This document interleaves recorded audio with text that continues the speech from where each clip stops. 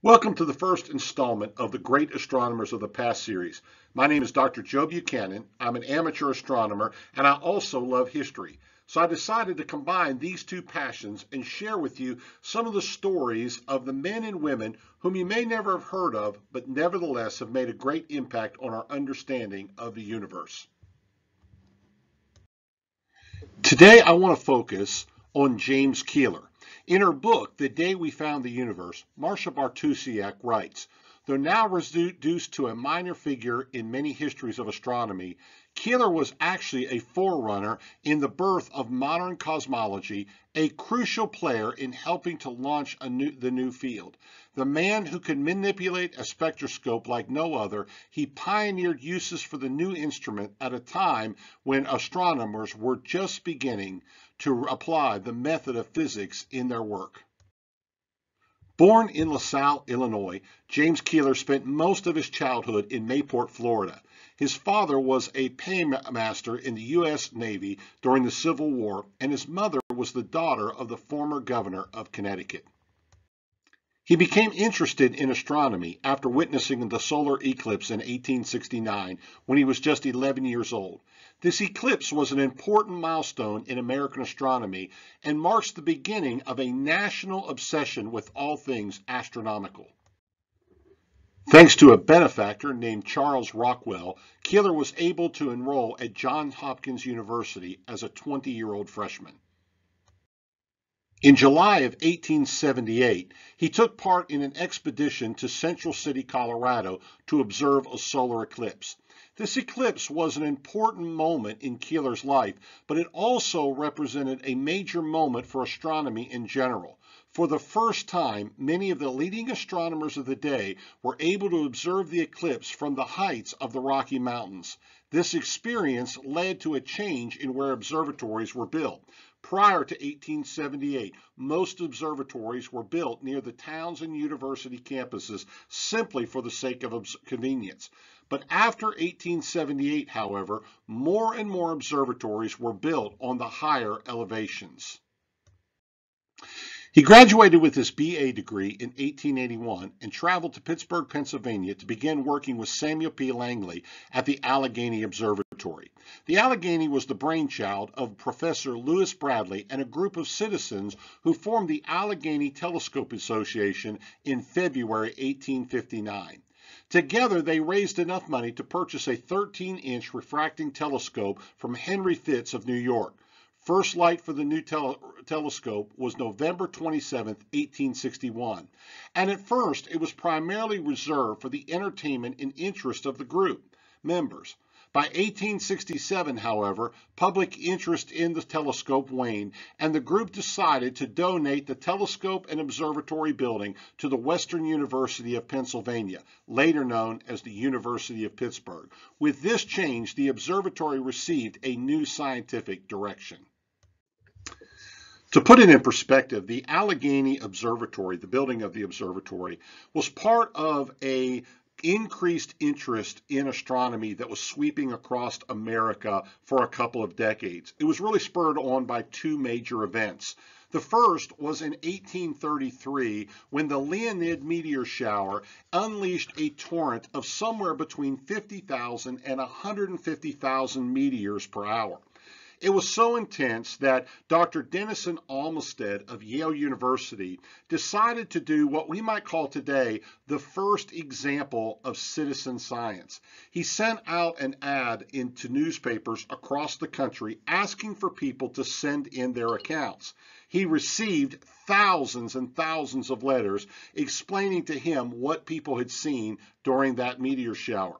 He published those results in the 1834 edition of the American Journal of Science and Arts. 10 years later, in 1843, on February 5th, a long-period comet that has now gone down in history as simply being known as the Great Comet of 1843 appeared in the night sky. It had an extremely long tail that was approximately 2 astronomical lengths in distance. Olmsted pronounced that this comet was the most remarkable in its appearance of all that have been seen in modern times.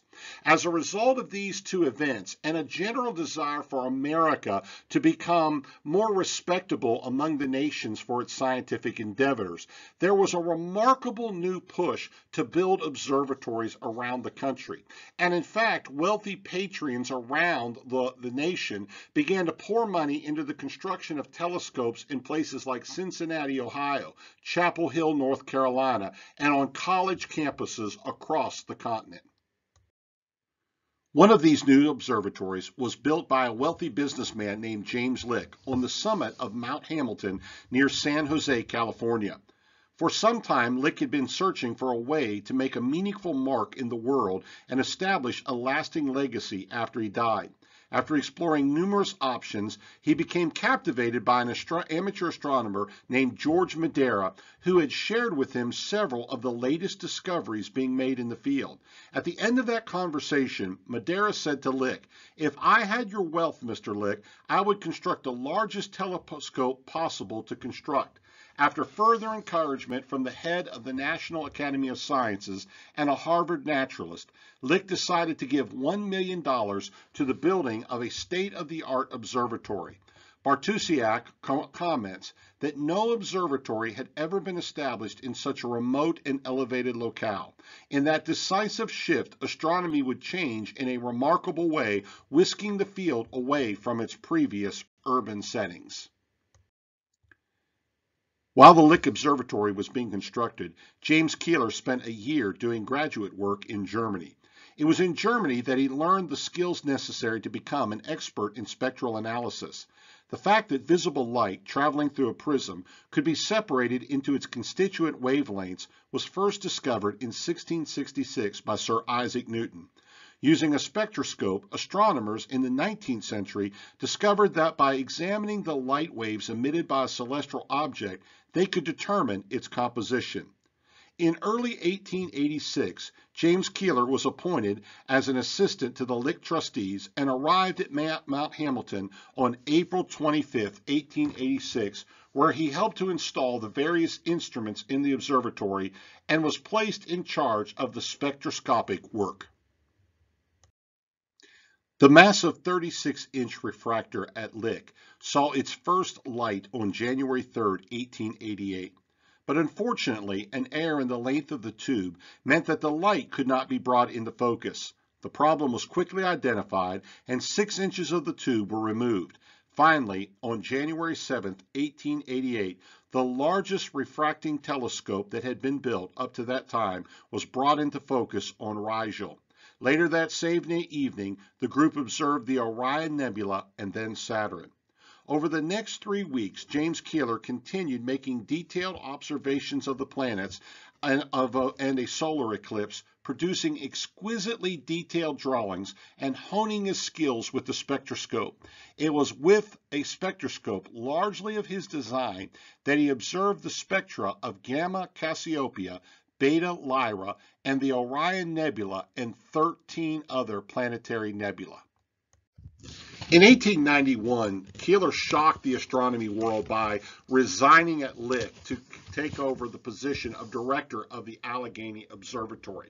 Now, this was surprising for a couple of reasons. First of all, the location of the Alleghany Observatory had a lot to be desired. Located very close to the industrial center of Pittsburgh, it just lacked the number of clear nights that he would have had at Lick. Second of all, going from the 36-inch reflector at Lick back to the 13-inch refractor at Alleghany seemed to be a great step backwards when it came to equipment. And yet he made the best out of it. In 1903, Charles Hastings wrote a biographical sketch of Keeler's life and presented it to the National Academy of Sciences. And I want to read to you what he wrote. He said, "The Alleghany Observatory has perhaps the poorest location of any observatory in this country for spectroscopic work. But in spite of this disadvantage, Keeler's investigations continued to promote the splendid reputation established for the observatory by his predecessor. So overall, Keeler made the best out of a less than ideal situation. Upon arriving at Pittsburgh, Keeler set out to do a couple of things. First of all, he needed to make several adjustments to the equipment, and then he needed to make some adjustments to the techniques that he was using in his spectroscopic work. Once those were completed, he began to set out on taking an analysis of measuring the rotation of the major planets and the sun. On one such analysis taken on April 9, 1895, he discovered that Saturn's rings were made up of particles and that they were not a series of rigid planes as had been suggested by Christian Huygens in the 1650s. This discovery demonstrated that the predictions made by James Clerk Maxwell were actually correct. While James Keeler was busy with his spectroscopy work at Pittsburgh, Edwin Hubble, the director of the Lick Observatory, began work to bring the historic Crossley Reflector to Mount Hamilton. The Crossley Reflector was built in 1879 by the amateur astronomer Andrew A. Common in Great Britain. Rather than using a metal mirror, Common used a glass mirror, which proved far superior for photographic work. In 1884, the Royal Astronomical Society awarded Common a gold medal for a photograph of the Orion Nebula taken using the Crossley just a year before. With plans to build an even larger reflector, Common agreed to sell the telescope to Edward Crossley in 1885, who moved the telescope to Yorkshire. After a few years of getting frustrated due to the poor astronomical conditions of the English countryside, Crossley agreed to sell the telescope to Holden and the Lick Observatory. In 1895, the Crossley crossed the Atlantic and arrived at Mount Hamilton. The initial response by astronomers were less than exciting, one staffer saying it was a pile of junk. Not long after, Edward Holden was forced to resign, and James Keeler was selected as his replacement. After James Keeler was appointed director of the Lick Observatory in 1898, his personal qualities and extraordinary personality can be demonstrated by the response of the people of Pittsburgh to the news that he was leaving.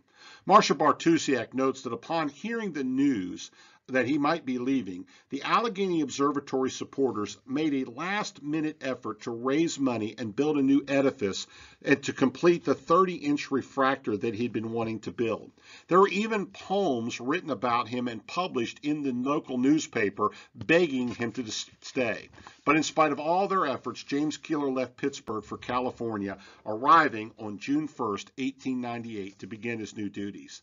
Within a month of arriving at Lick, Keeler set out to work and completed his first paper on spectral analysis of a star using the 36-inch refractor. But then he made a momentous but seemingly unlikely decision to concentrate his efforts on getting the historic but lately maligned Crossley telescope up and working. On its face, this decision seemed strange. The Crossley was a smaller instrument than the main 36-inch refractor, and it was notoriously challenging to work with. But Keeler had become interested in reflecting telescopes while in Pittsburgh and was aware that these types of telescopes had an advantage for the type of work he wanted to do. The thick lenses in refractors reduced the amount of light that could pass through his spectroscope, but the mirrors on reflectors did not have this problem. By using a reflector, Keeler believed he could capture the spectra of objects too dim for refractors. In addition, he had also seen the incredible images that were being taken with reflectors in Europe during a trip to Scotland. By taking images, he knew that astronomers could do much better analysis and comparison. So he worked diligently on getting the Crossley reflector up and running. The images that he began taking shocked the astronomical world. His image of the Pleiades was the first to show the characteristic filaments and clouds of gas that we're so familiar with today. His image of the Great Orion Nebula showed details that had never been seen before, and it was featured on the cover of the publication of the Astronomical Society of the Pacific. but his greatest contributions to astronomy came when he began to turn his attention towards what were known then as spiral nebulae. Today, we know that spiral nebulae are distant galaxies, but in the late 19th and early 20th century, there was a great debate about exactly what these strange objects could be. Bartusiak notes that from the days of Ptolemy, astronomers talked about certain stars in the sky that appeared cloudy to the eyes. The most famous of these was the strange oval of light that the Persian astronomer Al-Sufi referred to as the little cloud in the constellation Andromeda. In 1755, Immanuel Kant speculated that there might be external galaxies, or island universes as he called them, beyond the Milky Way. His theory was built primarily on speculation, but after the invention of the telescope, more and more of these strange smudges of light were discovered. In 1781, Charles Messier published his catalog of location of over 100 of these strange objects. But he was only interested in the fact that they were not comets. Therefore, they didn't merit much of his attention. But beginning in 1782, William Herschel began a 20-year systematic survey of the night sky, looking to add to Messier's catalog of nebulae. During this project, he discovered over 2,400 objects that he labeled as nebula, forming the basis of what would be later known as the New General Catalog, or NGC catalog. He noted the fact that whenever he would find one of these strange nebulae, there would usually be more in the vicinity. This is something that Keeler would also notice and take great advantage of. During the 1840s, William Parson, the third Lord of Rosse, using his massive 72-inch reflector named Leviathan, sketched the spiral structure of Messier 51, the Whirlpool galaxy, energizing speculation that it might be a separate star system from the Milky Way. This theory became known as the island universe theory, and it would divide astronomy until the mid-1920s, when Edwin Hubble would settle the matter once and for all. But in the middle 1800s, the jury was still out, and the evidence still did not clearly reveal the truth. Those who believed that spirals were part of the Milky Way galaxy were encouraged by the work of William Huggins, an amateur astronomer in England who became fascinated with the new techniques of spectroscopy, which was just starting to take hold. In 1863, he published his first results demonstrating that distant stars are composed of the same elements as the Sun. Then in 1864, he turned his attention from stars to nebulae, proving that nebula are made up of incandescent gas rather than aggregations of stars. Since most astronomers of the day did not make any great distinction between what we know as galaxies and nebula, many astronomers believed the case was closed. In fact, by 1890, Agnes Clerk could confidently state in her book, The System of the Stars, that the question whether nebulae are external galaxies hardly any longer needs discussion. It has been answered by the process of discovery. No competent thinker with the whole of the available evidence before him can now, it is safe to say, maintain any single nebula to be a star system coordinate in rank with the Milky Way. But in 1899, using the Crossley Reflector, James Keeler would lay the foundations that would eventually call this theory into question. On April 4th of that year, he took an image of Messier 81 that revealed its spiral structure. Keeler ended up discarding that image due to some star trailing, but continued his work on spirals. The very next month, he took the most detailed image of Messier 51 that had yet been captured. Even more surprising than the fine details of the spiral ring arms, however, Keeler noticed that there were 7 more nebula located in the picture.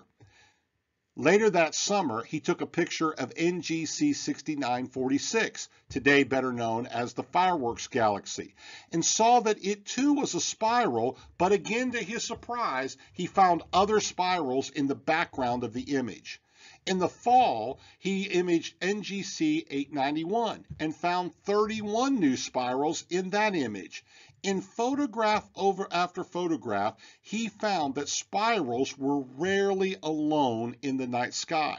As he took more and more images, he was surprised to discover more and more spirals each time, finding that they were not alone. Rather than being a rather rare occurrence, James Keeler now estimated that the true number of spirals in the night sky might exceed 120,000. Prior to his work, astronomers had identified around 9,000 nebulae in the night sky, but only 75 of them had been spirals. Keeler's discoveries were causing astronomers to rethink their entire understanding of the cosmos. Sadly, James Keeler died suddenly on August 12, 1900, of lung cancer. Marcia Bartusiak ponders the question of what might have happened had he lived long enough to continue his work.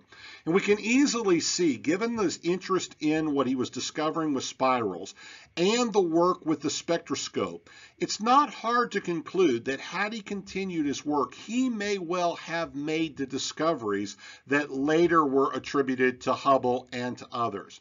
Nevertheless, James Keeler's work made a major impact on astronomy. When we think about what Keeler contributed in his short career, we find first of all that he pioneered the use of the spectroscope. He proved James Clerk Maxwell's theory that Saturn's rings were made up of small bodies.